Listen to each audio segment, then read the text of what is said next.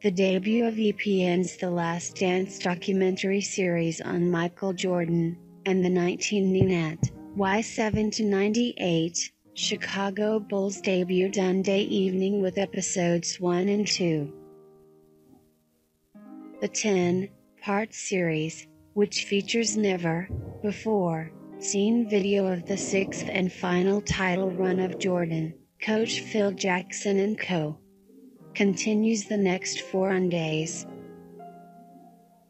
Jordan was surprisingly forthcoming, candid and eager to discuss a lot of the topics that I think people are going to be interested in, director Jason Hare said.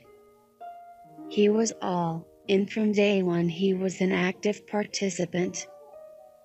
Episode 1 fills in the history as to how the Bulls' 1997-98 say also became The Last Dance, as named by Jackson, after it was determined by General Manager Jerry Krause that the coach would receive a final 1-year contract and be gone at season's end even if the team went 8-2.